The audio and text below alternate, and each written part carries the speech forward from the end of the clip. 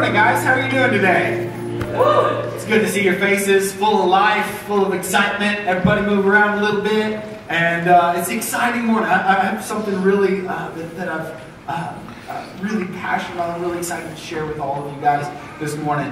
Before we get into it, how many of you guys were so excited when you walked outside and felt like spring? It feels like you can, kind of breathe. Winter's coming to an end. It feels like life's happening again, right? Good stuff. So today, I want to talk to you guys about something. One of probably what I see is like one of the greatest questions that all of us could ever ask. Probably the greatest question that we can all ask. Everyone is.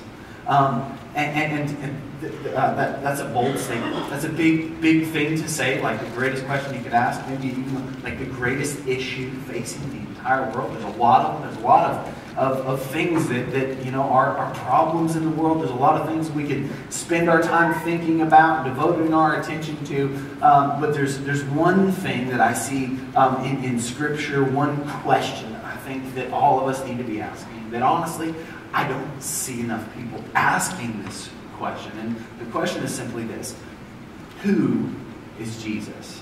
Do I really, put another way, do I really know Jesus? Do I know him deeply, intimately? Who is Jesus? I think that this is the question that everything hinges on. Every other question is secondary to the revelation of knowing Jesus, truly knowing him.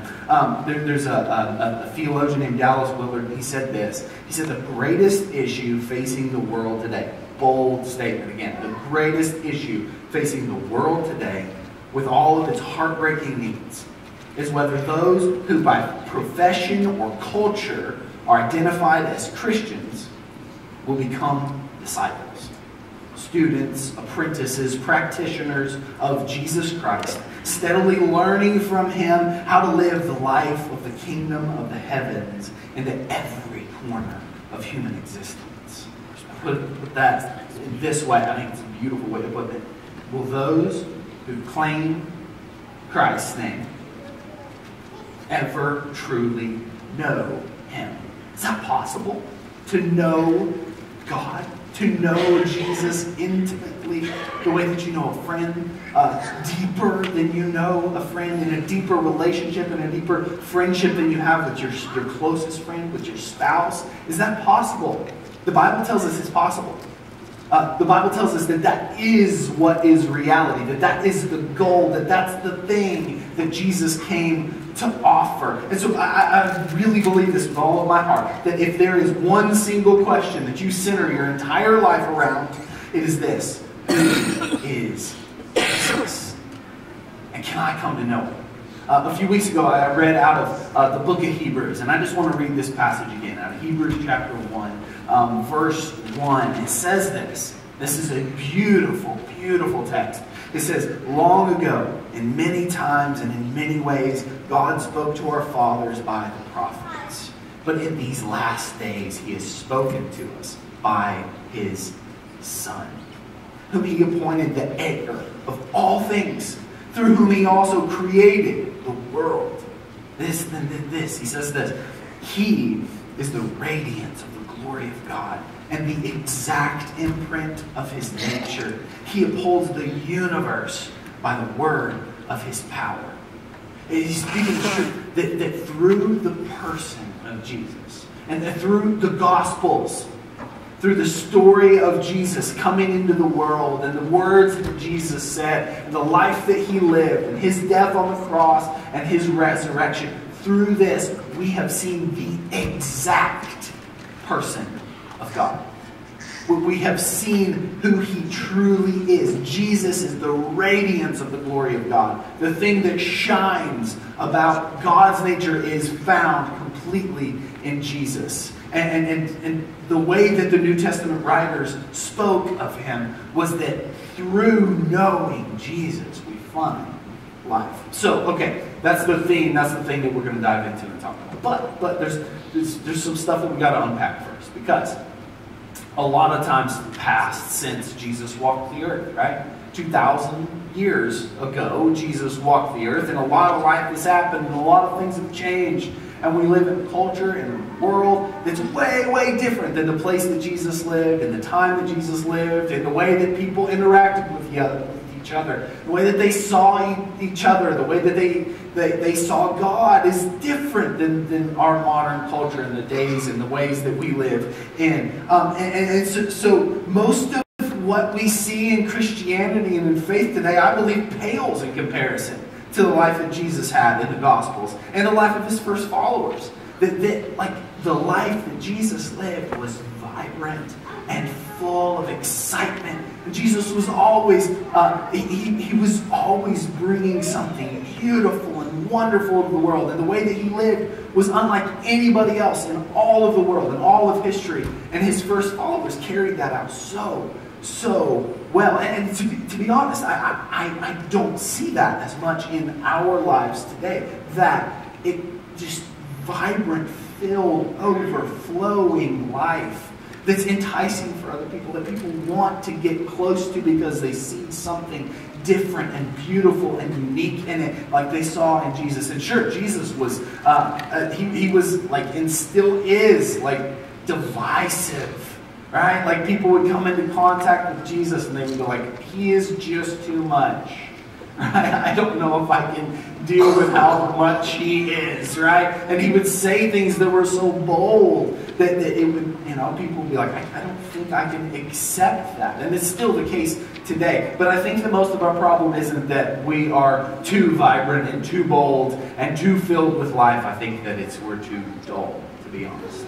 That we have maybe too much of ourselves and that's not enough of Jesus. And so some things that I've noticed about our lives and about Christianity in general, as I look at just the divisiveness that I see in people, the divisions that we've created between one another, and that most of the conversations that I see happening online, and the most of the conversations that people hide behind their screens on are divisive and hate-filled, and that are putting off this just terrible view of Christians and who we are. And that's what we've become, because we're more about what we're against than being about people who are centered around the person of Jesus.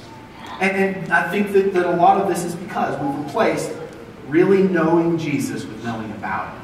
I think that's one of the main things that we see at work in our culture and work in all of our lives, that we think that knowing about God or knowing enough things in the Bible or knowing about Jesus is the same thing as knowing him. And it's not. I can say that I know everything there is to know about my wife or my kids, but if I don't actually interact with them, if I don't have daily conversation with them, if I don't step into their presence of their life face to face, then I don't really know them. And I can know all there is to know about them, but I don't really know them. And it is the exact same way with Jesus. It's the same way with our walk with God. That we can't replace knowing him with knowing about him. Knowing about him is a portion of it. And it's so important that we get it right and that we understand truly who he is. But that's not the fullness of knowing him, of really stepping into a relationship with him. And there's so many reasons, but one of the reasons is because it's difficult. Because it doesn't always make sense. It's easier to try to wrap our minds around the knowledge about God in our heads, because we live in a culture that elevates head knowledge above everything else, and we've even centered church and teaching and all of this stuff around our own intellectual ability to understand things. And then, like, if we know more about God, then that makes us higher than everybody else. If we're the smartest person in the room, then we must be the best person in the room. And that's really the kind of culture that we live in. But Jesus offered something so drastically different. And Ephesians chapter 4 talks about this very, very specific thing. And it says that the goal of what God is doing in the church is that we come to full knowledge of Him. And the words knowledge that they were talking about were something so much deeper than our head knowledge. It was truly knowing Him and becoming a mature person, growing up in Christ. And that as we grow up in Christ, know Him more deeply, more intimately, both personally and in the context of the community that we live in, as we grow up and mature in Christ, he says this, that we won't be tossed to and fro by the waves of doctrine and human cunning. And that's what it can become. The knowledge of God can become doctrines that carry us away in waves, that are based more on our lack of unity with other believers than it is our unity through the blood of Christ that we have with one another, more about the things that we disagree on than about Jesus Himself. And that's why we have hundreds of different denominations and why there's so many churches in this town and in every town all over. That's why there's so many divisions, because we make these dividing lines based on what we're against rather than what we're for. And there's always been people like this, right? There's always been people who put knowing about God in front of really knowing Him. And the people, the class of people in Jesus' time like this were the Pharisees. There's this one moment, there's so many moments that Jesus had in encountering what their view of God was and trying to redirect it and see the heart of God. But there's this one particular moment in Matthew chapter 15 where they come to Jesus and they're like, hey, why don't your disciples follow this tradition of washing their hands before they eat? But why don't they do this? And he actually brought this up multiple times because this is a big hang-up for him. And Jesus just looks at him. He doesn't even answer the question. And he says, why don't you follow the commands of God? And he says, look, you are disobeying one of the 10 commandments. And this was extremely offensive to them. It's like, you're not honoring your father and mother, and you're telling other people to dishonor their father and mother because of a certain tradition that you have.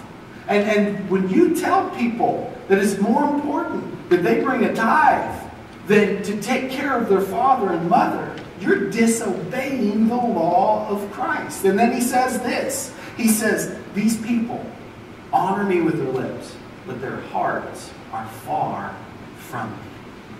And Jesus came pointing out all of these truths often, constantly, over and over. He would say things like this to the religious elite people and the Pharisees and stuff like that. He would say, look, you think that you know about God, but you don't know His heart. Because you've turned it into this doctrine, and you've turned it into this list of things that you can understand and wrap your mind around God. It's led you to a place that's far from the heart of God. And Jesus had a drastically different outcome in mind. He truly came to bring us to the heart of the Father. In His own words, He said, I am the way and the truth and the life. And nobody comes to God except for me. That He literally came to bring us to the heart of God. He came so that God could be known. And the ones who knew Jesus the most intimately, the ones who were the closest followers of Jesus, the ones who walked with Him and spoke with Him and who were there through all of this, they spoke the most clearly about this. And I always go back to John, the Apostle John, who called himself, the one who Jesus loved. It's a little bit, the self-righteousness that he's got, and I'm the one who Jesus loved. And people will read that. But really, honestly, that's a beautiful way to see yourself. He knew that Jesus loved him. He was there in the most intimate moments of Jesus' life. And it was because of His surrender. Now, he got carried away, He was human, He did all these other things. But the way that that John spoke of Jesus was that of not just somebody who knew about Him, but somebody who knew Him intimately, close. And in fact, in his book, 1 John, which was written to the church about 60 years after the life and death and resurrection of Jesus, he begins this letter to the church like this. He says that I'm speaking to you about what I've heard and what I've seen with my eyes and what I touched with my own hands.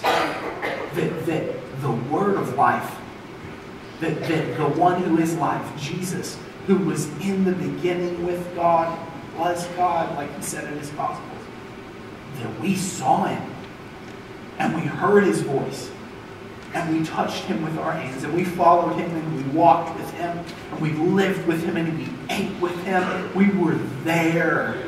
And what I'm telling you about what we saw is that he revealed God to us, that we knew him intimately. And as he says in verse 3, and that which we've seen and heard we proclaim to you also, so that you may have fellowship with us.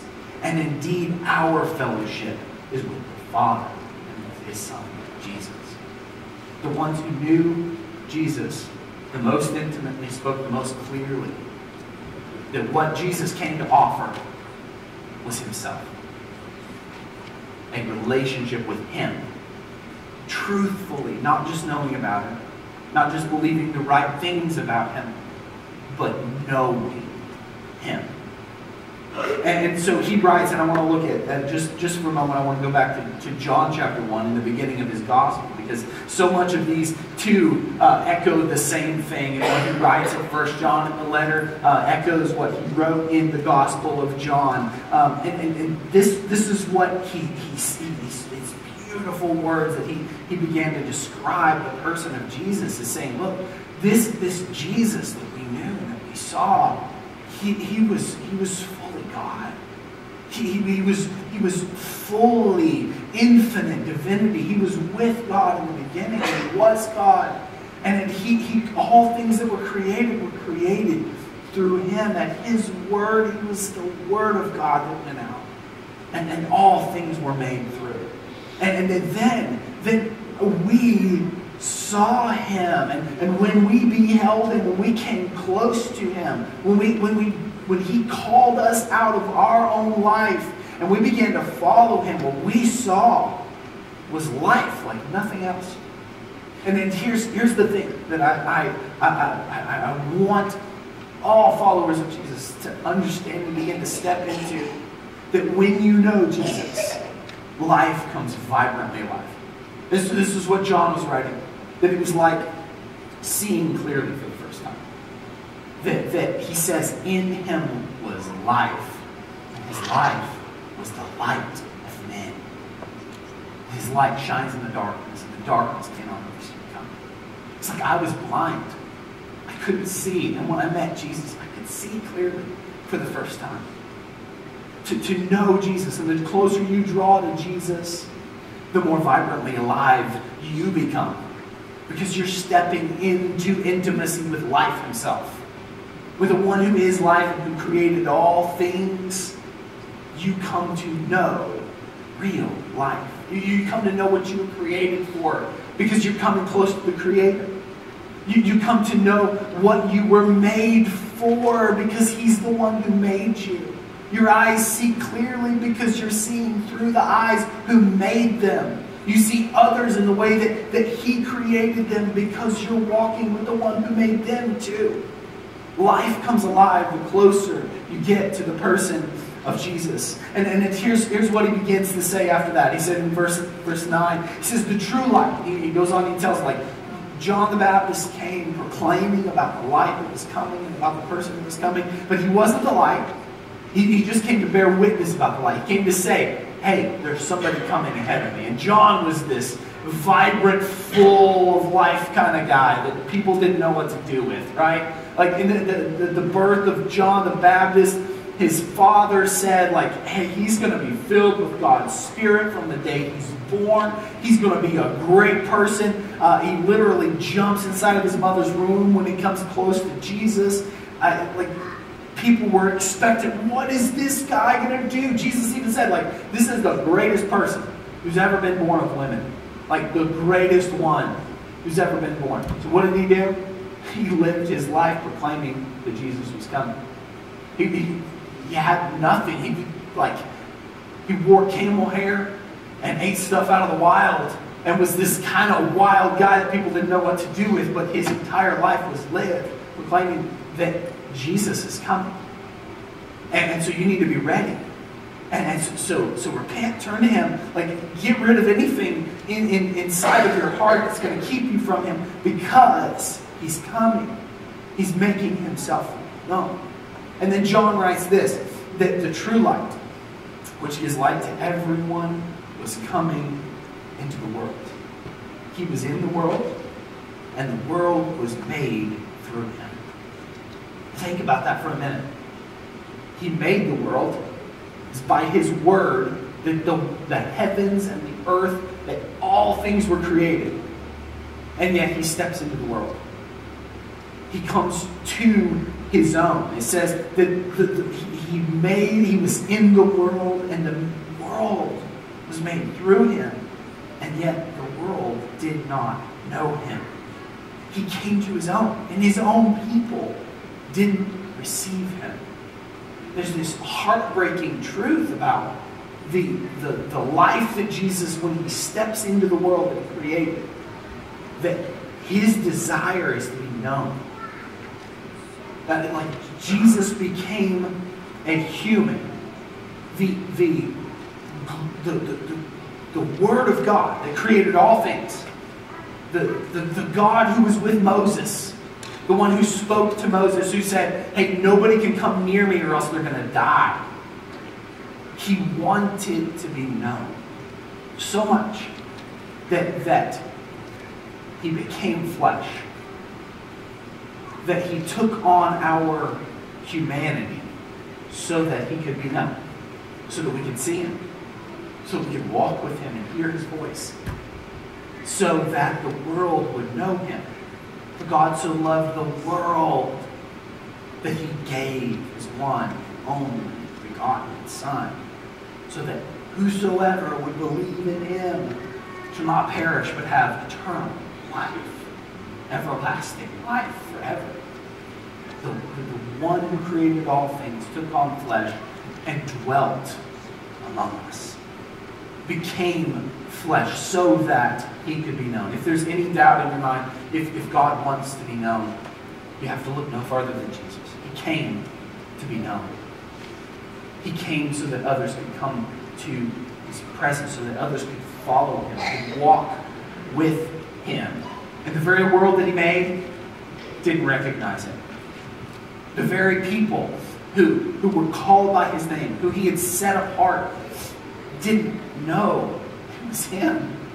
That they had followed him for all these years. He was the one who had brought them out of Egypt, who had rescued them, who had redeemed them, who had promised them all of these things and kept coming to them and kept drawing near to him over and over. And now he was here in the world, and they did not recognize him. And I think this is one of the most heartbreaking things about the words that we see Jesus give to those who were close to him. Even his closest followers didn't truly recognize him until after he was gone. There's this beautiful moment towards the end of his life where one of his disciples looks at him and says, look, show us the way to the Father. If you just show us the way, if you tell us how to get there, then we'll believe. And Jesus looks directly at him and he says, I've been with you all this time and you don't know me. It's heartbreaking because Jesus wants to be known. And the greatest thing that you could ever do, the greatest question that you could ever center your life around is this: do I know Jesus? Do I really know him? Not just know about him, not just have the right beliefs, but do I know him? Have I stepped into a relationship with him? Because that's what he came to bring. This invitation is scandalous. And it upset people then, and it still upsets people today because his invitation is to everybody. It's not just for the people who are living right or who are believing the right way. His invitation comes before all of that.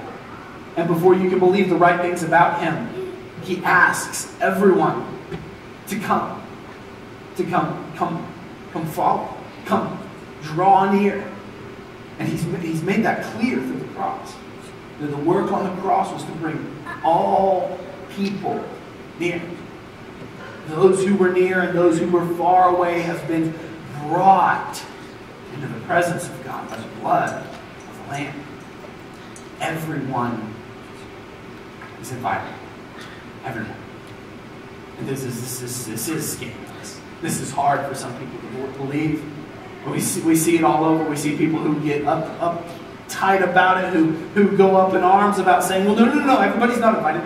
Jesus didn't really want everybody yet. Like, you gotta, there's this belief in Christianity that says you gotta fix yourself before you can come near to Christ.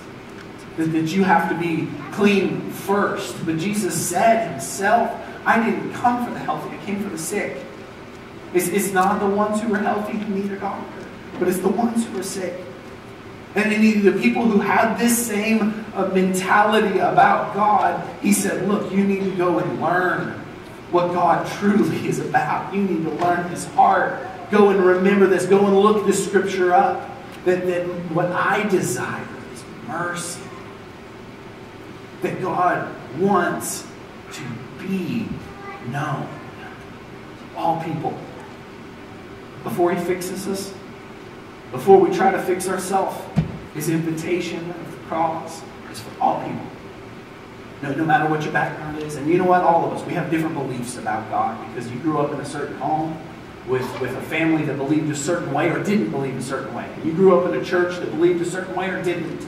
Or this version or that version. And then life has happened and you've come to your own beliefs based on the hurts and the pains that you've experienced and the ways that you believe that God has came through, or the disappointments about the way that he hasn't.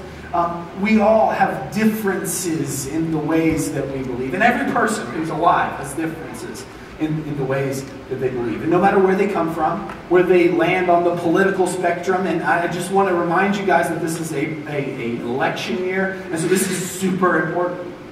Because if you make dividing lines based on where you stand on the political spectrum, then you're not making the same lines that Jesus made. That his love is for everybody. Whether you're on the left or on the right. He wants to redeem all people. Whether you have a certain difficulty with one sin or another. Whether you're gay or straight. Whether you're any number of things that we make these dividing lines on. Jesus' invitation is to all people. No matter your background, no matter who you think that you are, he wants all people to come to himself so that they can know him first. And it's the knowing that begins a transformation. If we begin to make the dividing lines first of saying you can't come to Christ if you are this way or this way or this way, then we're not being like Christ. We're not loving like Jesus. We're not being his hands and feet. And we're not mature believers who truly know him. Because we're putting the wrong thing first. Change happens. God wants transformation. He hates sin. He does not want you or anybody to live in sin. But for that to happen, you have to know him first. And others have to know him too. Because change doesn't happen the other way around. You don't change and then come to Jesus. You come to Jesus and then are changed. You cannot make transformation happen in your own strength. It only happens through knowing Jesus. So John goes on and he says this. He says, to all who did receive him. He came into the world and didn't recognize him. To his very own who should have known him more than anybody else, they didn't even know him. But to anybody, anyone, and he would have had vivid understanding of what anyone meant because it was disruptive to him. Because as a young Jewish boy who was called to follow, he was also called to follow in the same presence as people who he probably hated and who had different beliefs than him and who he didn't want to be in relationship with and he didn't want to be in community with. And in the very 12 disciples of Jesus and his closest followers, there were major dividing lines between zealots and tax collectors and fishermen and people that were on their way to becoming religious leaders. There were all of these dividing lines, and Jesus brings them all together. And John writes this, everybody, no matter their background or who they were before Jesus, everybody who came to believe in Jesus. And remember that their understanding of belief and the word belief doesn't just mean head knowledge. It was action-oriented. It was to believe meant you took it on. All of you believed. Your heart and soul was now for and oriented towards Him. To believe means to literally to follow and to give everything of yourself to Him. Not just to believe in your head, but to also believe in your heart and take action upon it. To all who believe, He gave the right to become children of God, who were born not of blood, nor of the will of flesh, nor of the will of man, but of God. Everyone who believed was brought near. This was the action and the beginning of the transformation. And this was now their identity. No matter what their identity was before, their identity now was that of a child of God. Not simply a servant of God. Not one who knows a lot about God. But a child of God. A child says that you're close. A child says that you know and you trust and you love your parent. A child says that everything that the parent has is now yours. It's this beautiful picture that no matter who you were before Jesus, by entering into belief and knowing Him and choosing to follow, means that you have a brand new identity. You're transformed. You're not who you were. And this is where the transformation happens. In the act of following, by being brought near and coming to know, you can't stay the same. You can't get into God's presence and stay the same.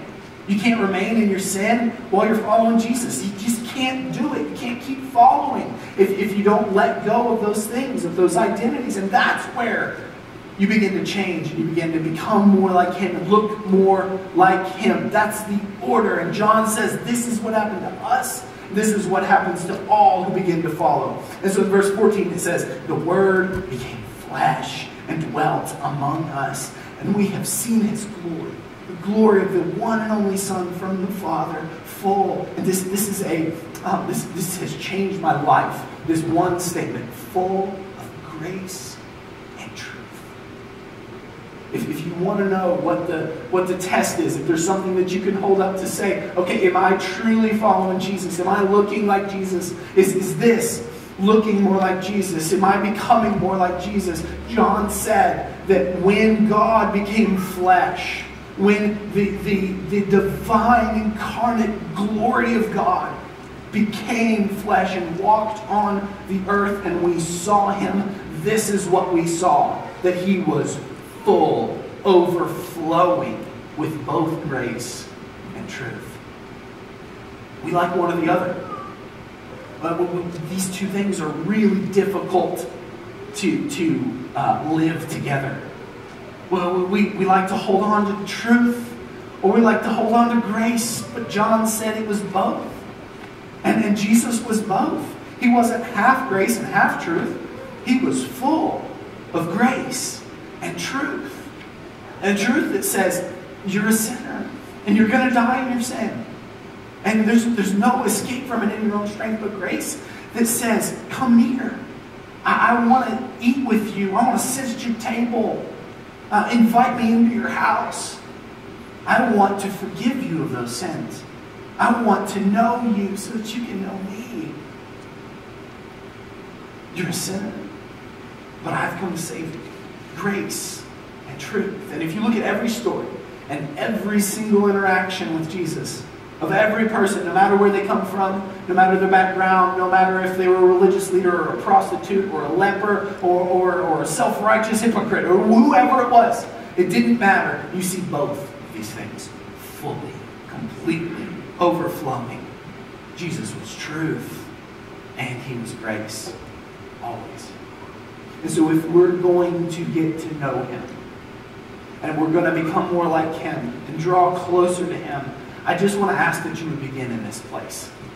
Is the life that you live, or what you believe about God, the God that you know, the God that you've come to faith in, is He full of grace and truth? And if He's not, maybe you've come to believe in the wrong God. Maybe your beliefs about God and the God that you think you know isn't really the true one that He is and that He came to reveal about Himself. Because he's overflowing with grace and truth. Grace that says all are welcome. Truth that says you can't stay the same. But I want to change you. I want to give you a new identity. But all are welcome. Everyone has a seat. But you can't stay the same. So as followers of Jesus, as we end today, I want to ask you guys that you would uphold these in your hearts and your minds, and you would examine your life, examine your beliefs and the way that you're living, and what you see as the most important things. And maybe, just like John began with this, that this was the beginning of who Jesus was, and understanding of who Jesus was, and of truly coming to know him. That you look at grace, truth in your life. Am I loving people with truth? And am I being honest with them whenever there's something that I see? It's not loving to let somebody walk into destruction. It's not loving to let somebody with a blindfold walk off of a cliff. But it's also not graceful to shout from behind your phone screen because somebody believes something wrong about what you think is right. I think there's a whole lot more of intimacy and relationship and personal conversations that we need to have to uphold this. Rather than standing from a distance shouting, we need to get closer to one another. As we draw closer to God, he's going to bring us into intimacy and relationship with other people. Other people who we don't get along with. Other people who we don't agree with. And Grace and Truth says that we uphold the truth and complete love, just like Jesus did. And I think this is a really great place to begin, because it's something that the world doesn't see. It's not the way of the world. It's not the thing that most people, it's not compatible in our own flesh. We can't get there in our own strength. But this is the way of Jesus. This was his life. And so if we're becoming more like him, then we will become more like this. And we will begin to do more of this. So behold him. Look at him. Read the passages in Scripture about how he interacted with other people. And spend time in prayer about asking him and seeking him for how to deal with specific situations. And God, how can I be, if you're somebody who really, you're a truth person, but you're not much of a grace person. God, how can I be more graceful to people?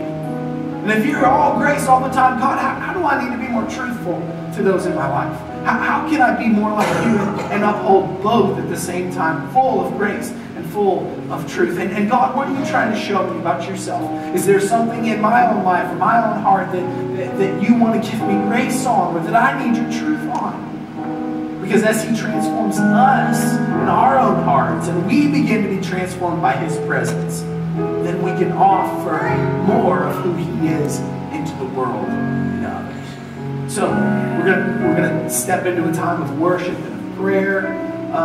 But sometimes the place that we have to begin is just like John. Just behold him. Just sit still, be quiet, and fill your mind with all of the thoughts.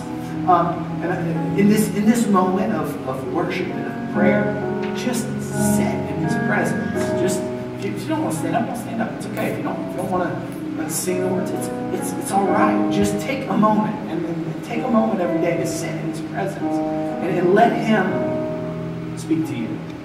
Let him come to you as you posture your heart towards him, so you can get to know him. So he can show you his heart. Ask him maybe, hey, Jesus, what do you want to show me? What do you want to speak to me in my life? And then wait for days if it takes it.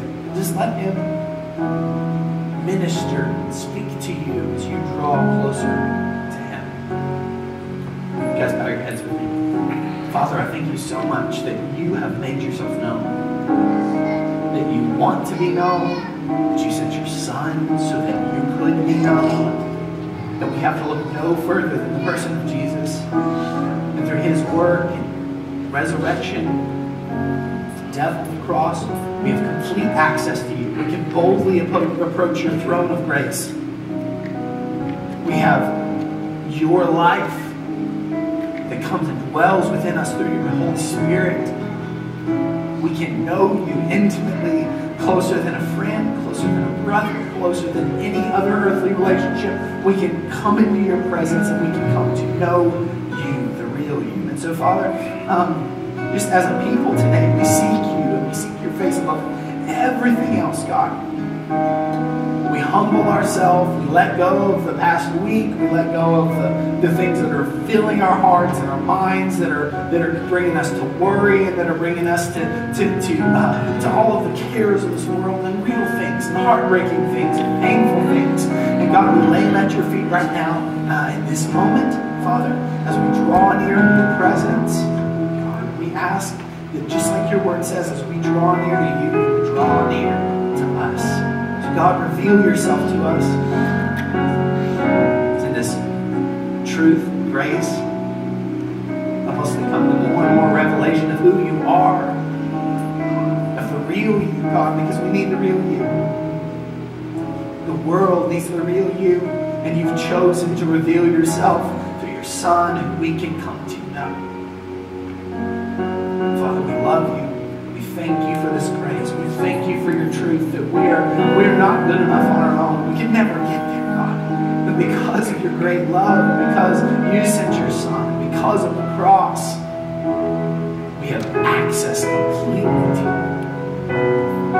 Father, I pray for anybody in here who doesn't know you, has never truly believed in you, believed with their heart, not just their head, God. And I just pray right now in this moment, this birthing moment, the beginning of the story, the beginning of the journey of coming to know you, of coming into your presence and choosing to lay down their life to follow